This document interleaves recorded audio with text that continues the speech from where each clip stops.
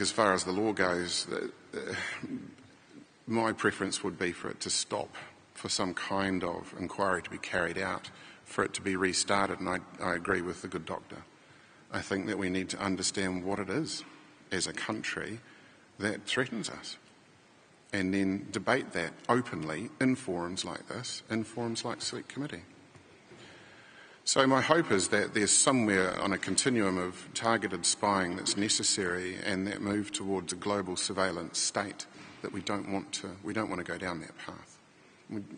We don't want to head towards 1984, and it feels like that. That might not be the reality, but it feels like that. We have to have more discussion.